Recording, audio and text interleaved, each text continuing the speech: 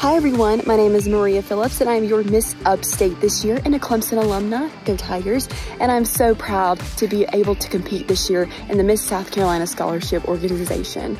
We are building women who are strong and leaders who emulate kindness, strength, and resiliency. And I have to remind myself quite often that it's so much more than a game. And my compass for this competition is my social impact initiative, Uniting the Dream, the Beauty of an Immigrant's Heart. Having family members who immigrated here, I can tell you that they all had a dream. And even working in immigration law, I can tell you that as well.